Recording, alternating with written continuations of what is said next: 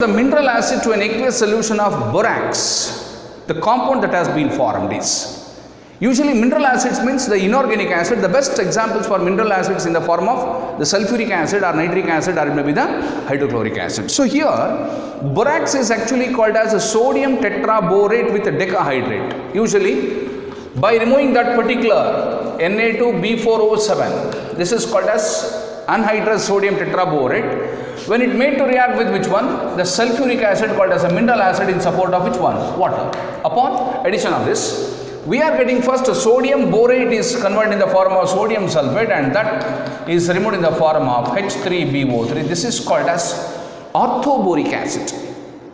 Orthoboric acid. It is neither a boron dihydrate or it may be the metaboric acid or the pyroboric acid. Metaboric acid is HbO2 and then pyroboric acid is H2B4O7. Means it is the acid with respect to the borax salt. That is, instead of Na2, if I put H2, then it becomes what?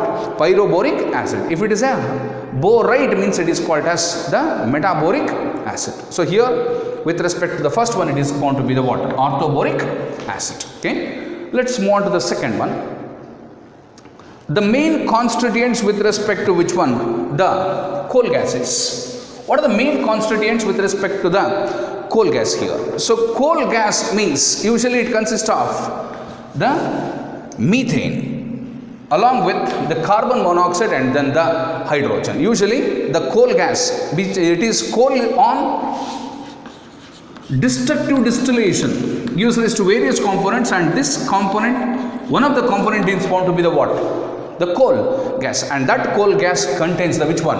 The methane, carbon monoxide along with which one? Hydrogen, in which the methane is found to be around 23%. So here the highest percentage with respect to this is 56% of hydrogen and then 23% with respect to which one? The methane, and then nearly 10 to 11% with respect to which one? Carbon monoxide. That is usually 10 to 11% or 11% with respect to, and this particular combination is called as what gas? The coal gas. Okay. So let us have the third one. Which element of the group 14 elements? Group 14 elements forms only one hydrate. So carbon, we know that it is having a name itself is a hydrocarbon. Means all are the hydrates of which one? Carbon. Means we can have the innumerable number of which one? Carbon. Silicon has, carbon has large number of hydrates. Large number of which one? Hydrates. Whereas silicon is having silicon tetrafluoride, so tetrahydrate, and then disilicon hydrate, or simply the trihydrate. Sn is in the form of SnH2 and then SnH4. But lead is having only one hydrate in the form of PbH4. Means that is the one and only hydrate with respect to which one? The plumbous element that is called as lead. Lead existed only the one type of hydrate of the formula PbH4. Whereas tin and silicon will have at least two of their hydrates, whereas the carbon has a very large number of which one? Hydrates with respect to the 14th group elements. Okay. Let's have the fourth.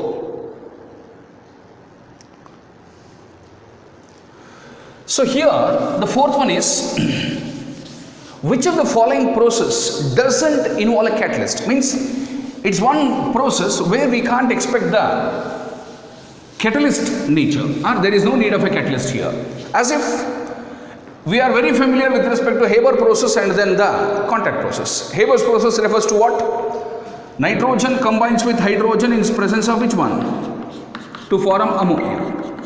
So it is catalyzed in presence of iron powder as a catalyst, molybdenum acting as a supporter.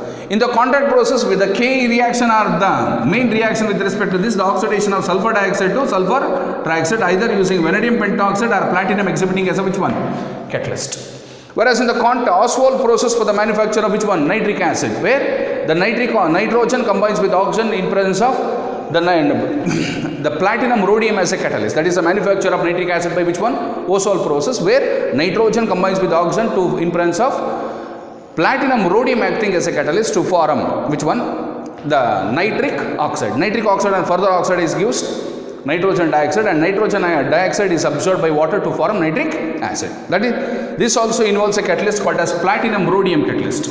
Platinum rhodium. But here the thermite process, it's a metallurgical concept where aluminium reacts with Fe2O3 to form Al2O3 plus M.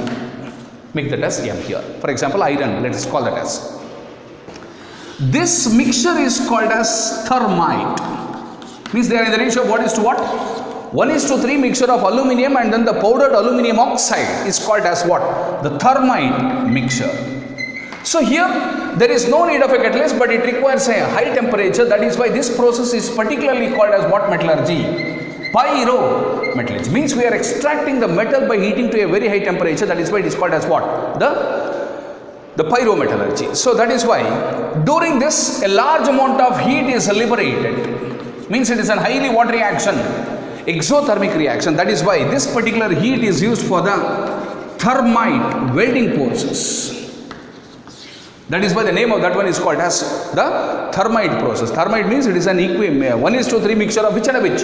The powdered aluminium with the metal oxide that we have chosen. So here aluminium is not acting as a catalyst, but it is using as it is acting as a what agent?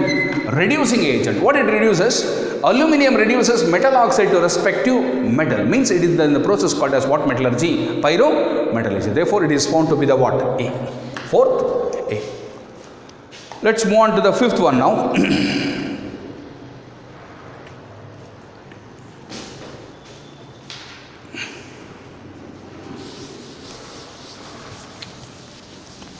So here graphite, what's that?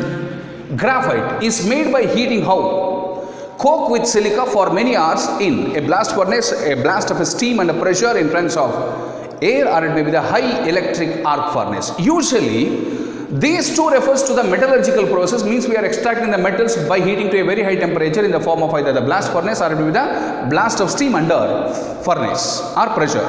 But these two we can expect, but there is no need of air here. So here coke means carbon combines with which one? Silica. So here graphite has to be obtained. First there is a formation of silicon carbide plus the removal of carbon monoxide or it may be the carbon dioxide. Here that silica now combines with this carbon to form carbon monoxide or carbon dioxide. Here it forms graphite in the form of this, that is silicon plus silicon carbide. On heating it converts into silicon plus carbon, and this is particularly called graphite. But here electric arc is necessary. Means that has to be heated by presence of which one? High electric arc. So this is called silicon carbide, and this silicon carbide is called as carborundum, an intermediate that has been obtained during the preparation of graphite from which one? Coke is the carborundum. That's carborundum is called as a silicon carbide. Means it is a carbide of which element? That is a silicon. Therefore the fifth is found to be the what? D. Means graphite is made by heating coke with which one? Silica for many hours only by heating by the higher electric arc furnace. Okay. So let's move on to the sixth one. When orthoboric acid is heated, what happens? Orthoboric acid, when it is heated, what happens here? Boron is formed, metaboric acid or boric anhydride, or it may be the boron oxide or borax here. H3BO3, what is this? This is called as orthoboric acid. When it is heated means it removes the molecule of which one? Water. So here after the removal of water it forms B2O3 plus H2O. So to balance that we will have 2 here. Here it is 2. Means this is called as anhydride of which one? The boric acid. This is called as hydride of B2O3. Whereas this is called as anhydride of boric acid, H3BO3. Therefore, the name with respect to the heating product or the product that has been obtained by heating orthoboric acid is found to be the boric what hydride? Anhydride. Anhydride means the removal of water, or the compound that has been formed by the losing of water is called as anhydrides. As it is obtained from the boric acid, the compound name is going to be the what? Boric anhydride. Okay. 6C. Let's move on to the 7th one.